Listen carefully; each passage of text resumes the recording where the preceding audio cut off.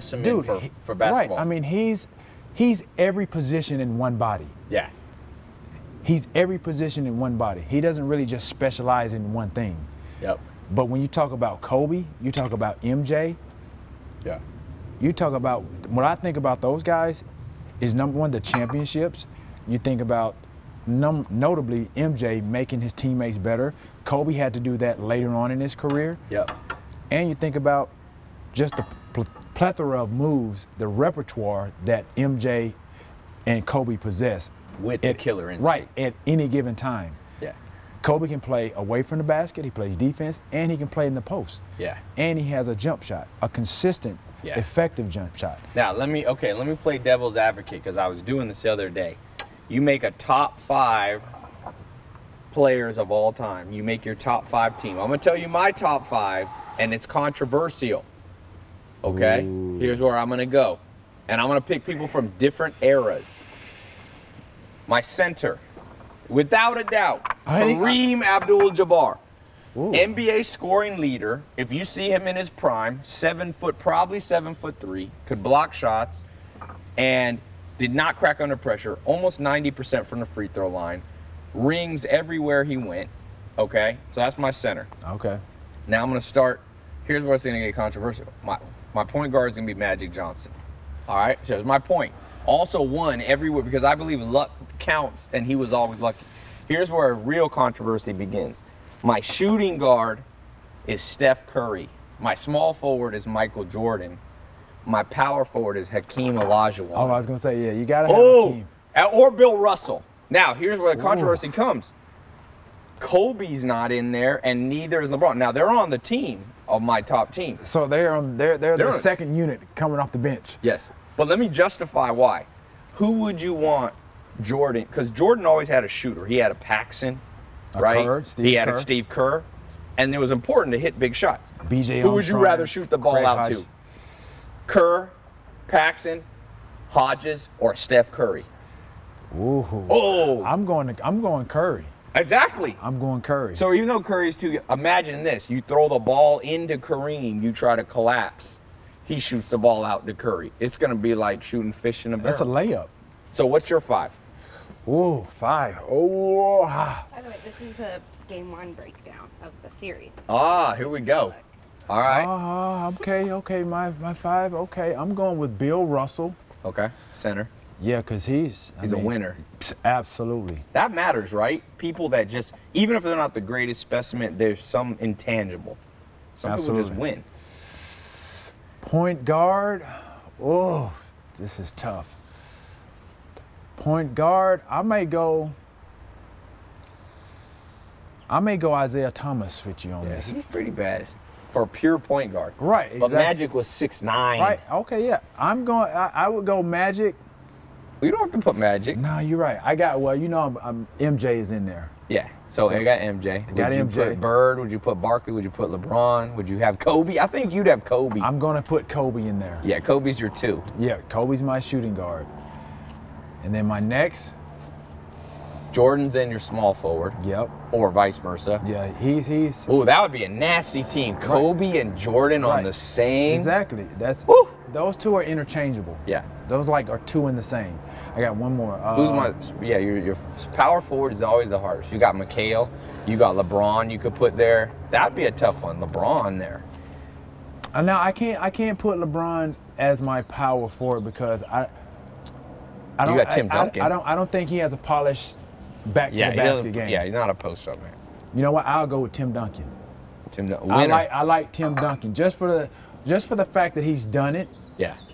Over the he won in 3 different eras. He won in the 90s, in the 2000s, and the teens. He won championships. Just the longevity and the fact that, again, even the last couple of years, when they've needed him and they've inserted him into the lineup, he's been able to produce. He hasn't been able to log the amount of minutes that he did in his prime. Yeah. But, again, when you look at the games that he played, even against the OKC Thunder, he played well enough for them to win. Oh, yeah. They just didn't have Tony Parker on the floor. Yeah. And obviously he must have been hurt.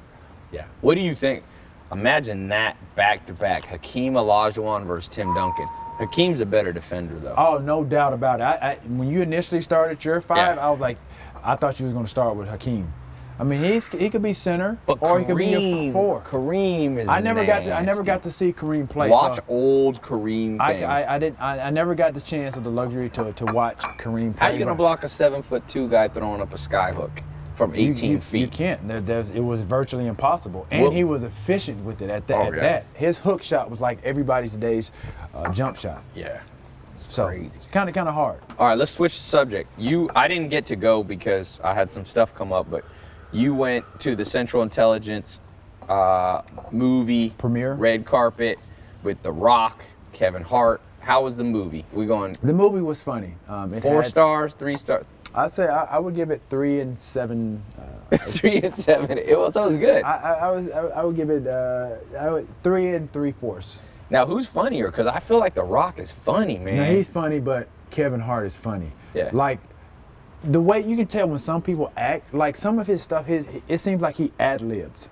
You mean Kevin Hart? Hart. Yeah. I mean, he's just that funny. Yeah. Like, you already know going in it's going to be funny, but there are moments where he makes some moments that aren't so funny. Yeah. I mean, he probably does ad-lib. Right, exactly. I mean, the high pitches in his voices. Yeah. I mean, just the deflections in those alone makes him just hilarious. Yeah. Let's take some questions now. Let's bring this he's Facebook Live in. He's just a funny guy all the way around. So the movie's funny. It's a good comedy. Right. I mean, even you recommending it. Right. Even prior to the movie, when he and Dwayne got up and spoke to the audience. Oh, did they speak? Were you there? Yeah. He had the crowd laughing. I mean, he has to be funny, no matter what. T.O. We got football legend T.O. in the house. We're talking about basketball. We're talking about the premiere of Central Intelligence with Kevin Hart and The Rock. We're going to talk a little business, investors. And we haven't even talked about, we talked about LeBron. We'll be taking some question answers. So if you have any questions on the specific NBA Finals conversation that we're having, that's what I want to hear. If you think LeBron is great or don't think he's great, Ronaldo Gibson just started out by saying LeBron. But now, Ty, can I ask you something? Yes. Just say hypothetically that the Cavs lose tonight. Is this going to be more so about LeBron losing the finals? Oh, yes. Or is it going to be He's going to get roasted. Or is it going to be more about the Warriors and what they've accomplished this year, 73-9. It'll be more about LeBron. They've already broken playoff records, win records. Again, Steph Curry, to be honest, he hasn't played like the MVP I think that he should have been playing. But Clay has. Yeah, Clay, I mean, that's another question. That's another scenario too. But again, my question is this going to be more about LeBron losing? And if so, why? Because, I'm going to answer this from a psychological standpoint. Humans are more interested in the negative. It's called the negativity bias of the brain. It's a cognitive bias. So people are going to be instantly attracted to a negative story over a positive, uplifting Golden State Warriors story. But what about, unfortunately? But what about the reality of this situation that the Warriors are just better than the Cleveland Cavaliers? So is it justified to be overly critical of LeBron obviously getting to, what is this, his 6th or 7th final? I think it's his 6th. Yeah. I think, let's say it's his 6th final and him losing. So he'll be like, what, 2-4? Yeah, which is still good. No, that's not good. Stop it. That's not even 50%. But to have 2 rings is right, good. Exactly. I said that's the 2 wins. Yeah. 2-4. That wouldn't be good. That's not even 50%. Well, but he donned himself after last year that he's the greatest player in the world.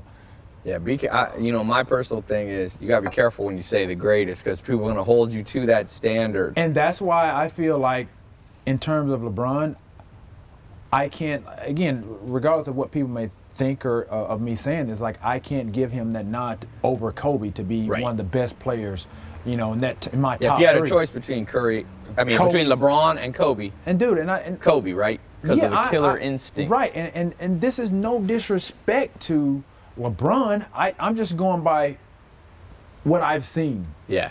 you know, from every aspect of his game, especially when his team needs him. Let's go back to last year's playoffs. Yep. Again, he willed them to almost winning, but had he taken that killer instinct like he did in Game 5 of this series, had he taken that killer instinct in the Game 1 and 2, then they may beat the Warriors last year.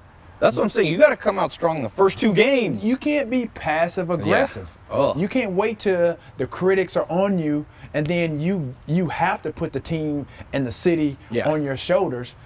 Right. If you saw his demeanor in last game, there was no smiling. Yes, exactly. You saw the focus. I like that He's about locked Jordan. in. I like that about Kobe. Again, they don't play around. He should have come out with that same mindset Game 1. Yeah. We're 100% on board. And I will tell you, there's one thing that's not been talked about enough, which is coaching matters. Coaching matters. It's not the most important thing, but maybe you could speak to this as a player in the NFL. I believe that Steve Kerr, the Golden State Warriors coach, is one of the great coaches coaching right now. Absolutely. And so I feel like Tyronn Lue is a new coach to LeBron. I bet you LeBron's a little hard to coach. And so, of course, when you have a guy of that magnitude who's a superstar. Right. Of course. But, I mean, I almost feel like Cleveland made a mistake. They should have. One thing I don't understand about how they coach LeBron, they never bring in a veteran that LeBron can look up to. He's had coaches like. I mean, he's a veteran himself at this point. I'm saying, but somebody a legend. Like Steve Kerr. Are you talking about coach-wise? Yeah, coach-wise. Because coach-wise, Steve Kerr, even though he's not a legend, he can say, I got rings. Right. The only legend coach that's out there right now is Greg Popovich. Yeah. But see, imagine LeBron under a Popovich, where he would have some respect. And so listen, because the coaches should have said, here's the plays we're going to run.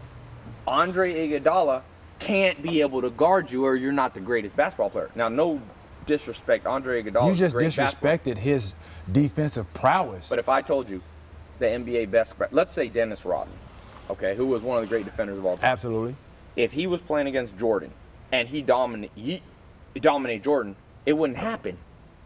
No, that's just that. You slow him down. So LeBron actually almost got stopped the first 2 games. How many times did he drive to the basket, strip to the ball? I mean, you never saw Rodman embarrass Jordan. You might see Rodman make Jordan take hard shots, but pull the ball out of his hand 3 times? No.